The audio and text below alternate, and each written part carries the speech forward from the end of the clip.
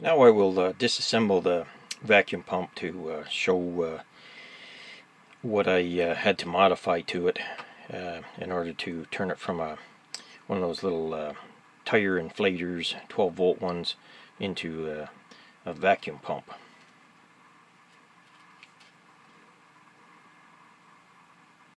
So the first order of business was to flip the piston upside down. It sounds easy, but it wasn't. The main reason I had to do this was I guess it's a Teflon, in effect, piston ring, but unfortunately it's more like a cup. So I had to bore out the top of the piston and then file it square so the connecting rod's coming through the top of the piston now.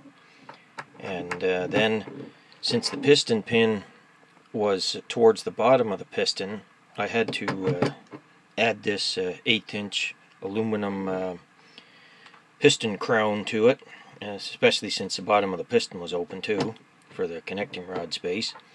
So I drilled and tapped two number 440 screws into it there. They got countersunk heads on them, and it was pretty careful work. I didn't have a whole lot of edge distance to deal with there. So I got it working there, and that took care of the piston. And the reason I had to do that was because this cup is really only designed for compression. When you flip it the other direction, the cup would open up under pressure and push the air out of the cylinder, and then as it goes back down it would kind of fold back in on itself. So it's built for compression, and I need it for vacuum, so I flipped it upside down so that it would be most effective when the piston's going down on suction.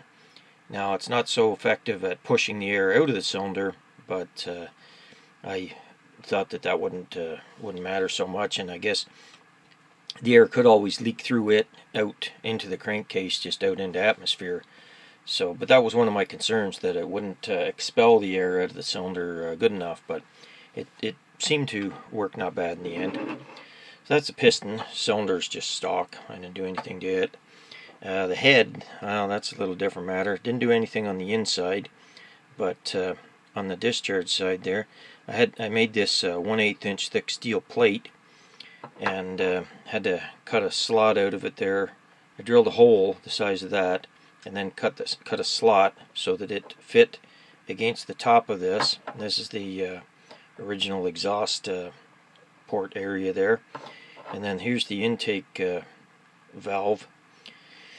So to connect a pipe to it for intake to connect to my vacuum chamber, I drilled and tapped a 1/8" pipe thread in there and made it line up with the intake port there as best I could, and that seemed to work okay. Then drilled the 3 holes in it to line up with the crankcase attaching bolts there.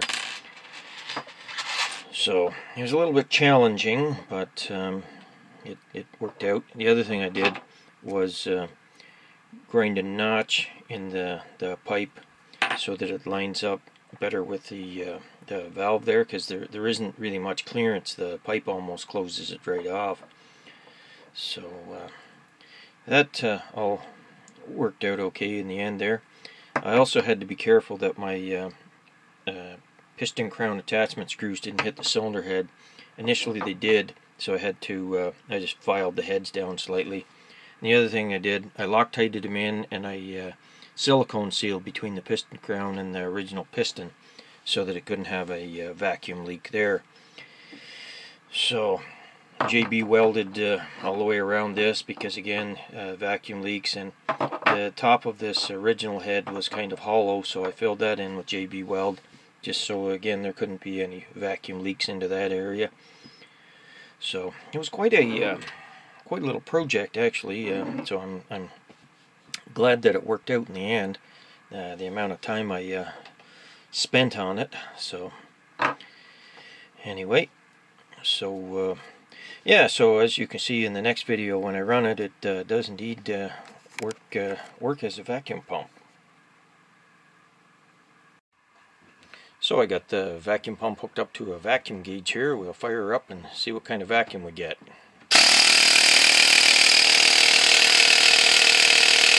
Like about 18 inches of mercury. So I was reading about 18 inches of mercury there, so I guess all in all that's not too bad. That's better than what it did before I made all the changes to it. So in case you missed the first video where I was talking about building a vacuum pump, the reason I did it was I'm trying to make a basically Airfix 600 scale dreadnought, and so I needed to mold turrets. And so when I mixed the silicone up the first time, I didn't vacuum the bubbles out of it, and then when I did, I resulted in a mold like this, just full of bubbles anyways, and so it made this funky gun turret with like dents in the roof there. Looks like it took some major shell fire. But anyway, so then I converted my air compressor over to a vacuum pump by feeding a hose into the inlet of it, and I was able to vacuum degas the molds. As you can see, there's no bubbles in these. Made a second one here.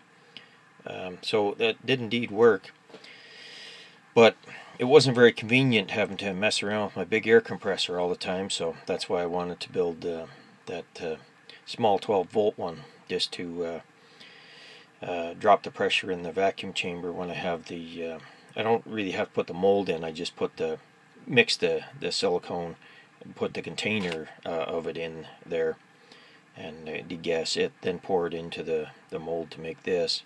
And I do actually vacuum the mold a second time, but anyway, so you can see some of the results here. I got quite this little herd of gun turrets there for the dreadnought, and then I've gone ahead and made the Airfix Bismarck gun turrets. Two on the left there, they're pretty much A1. The two on the right had some air bubble problems on the what are they? They're gun sights, basically, the range finders on the turret. There's one a big bubble in there, and this one's partially missing, but I could fix that with the JB Weld. But so what I had to do was pour a little bit into the mold, and then I take a toothpick and push it down in, tip the mold like this to get that the low spot, and then tip back the other way. I know you think you undo one when you do the other, but it seems to work. Just to get the air out, then continue to fill the mold right up, and it results in good turrets there. So I have to cut the bottom off, sand them down, flush, all that. But so you end up with the Airfix 600 scale Bismarck turret in the end. Same thing with these ones. They're basically Iron Duke turrets. So it takes time, but you know, COVID's going on and it's 20 below outside, so a person has to occupy their time somehow. So building little projects like this vacuum pump here. I know I got better things to do, but like I say, you gotta keep yourself busy sometime during this unusual time we're going through. So anyway, everybody have a good one, and find something to keep busy at.